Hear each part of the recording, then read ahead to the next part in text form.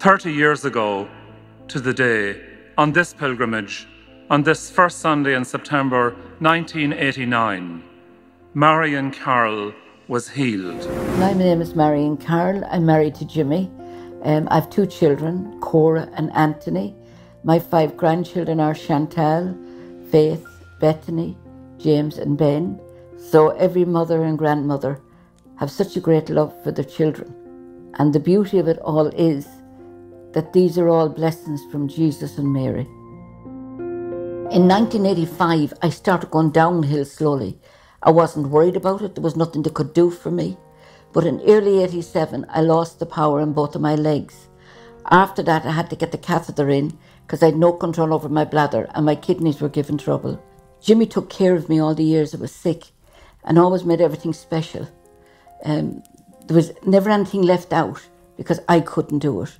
And one day Jimmy was home, and when he came in, he left the 2 cups of coffee on the table, and I started drinking his own. And I said, "Jim, you never handed me the coffee."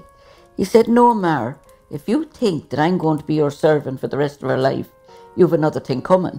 Of course, I got mad with him. I decided he didn't want me because I was like this, and I decided I didn't need him. So after that day, I started doing things for myself, dressing myself and things like that. But it was a year after when I learned to cope with the illness.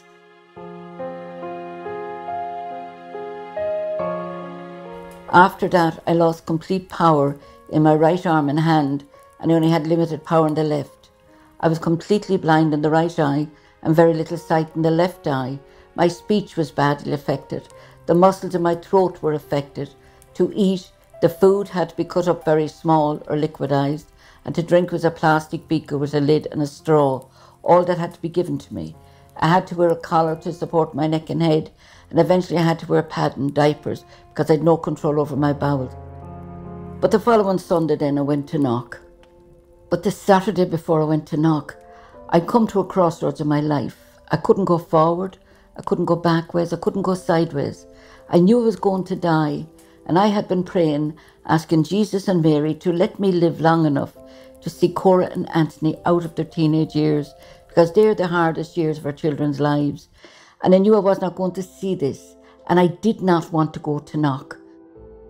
I just wanted to stay and be with my family.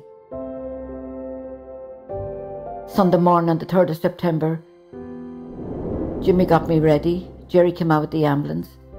They strapped me into the stretcher. When we got to Knock Shrine, they brought the stretcher into St. John's, the resting care for the sick.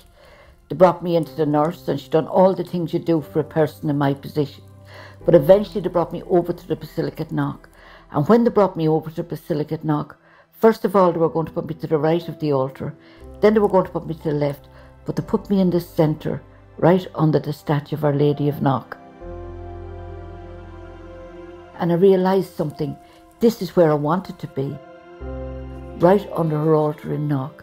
When I looked up at that statue of Our Lady of Knock, I thought it was the most beautiful, most friendliest statue that I ever seen in my life. After he anointed me, I got restless. I think it was my brain was coming back. I couldn't remember things, I'm very bad at remembering things, but all of a sudden I remembered things. And then he was giving his homily about the Holy Father being in Ireland 10 years before that. And I started thinking about that day. I was the only invalid around who was forgotten to be brought to Knock. It was such a special day there in Clonmacnoise. I was thinking about that. And then when it came to the consecration of Mass, it's very hard to explain this feeling. But for me, the consecration was always very, very special. But it was when it came to that, all of a sudden I got very, very restless. But I received Holy Communion from my bishop. And after I received Holy Communion, I got a very bad pain in both of my heels, which was very unusual. Now I was due to get my painkillers, but because of the beaker, the lid and the straw, I decided to wait. Up to that day I received a tiny little piece of the host with a lot to drink. That day I received a full host with nothing to drink. Also that pain that came in my heels, that pain went. And when that pain went, every pain in my body went with it. But it was actually when my bishop came down with the Blessed Eucharist and the monstrance And he came in front with the stretcher and he held it up and he blessed me. It was at that time that I got this beautiful feeling, a magnificent feeling, and like a whispery breeze telling me that if the stretcher was open, that I could get up and walk. 30 years ago to the day, on this pilgrimage, on this first Sunday in September 1989, Marion Carroll was healed. I recognize that Marion was healed from her long-standing illness while on pilgrimage in this sacred place. Without doubt, there was a healing, a cure of the illness that beset Marion for many years. It is definite, yet it defies medical explanation. Today, we acknowledge the Lord's work through the intercession of Mary.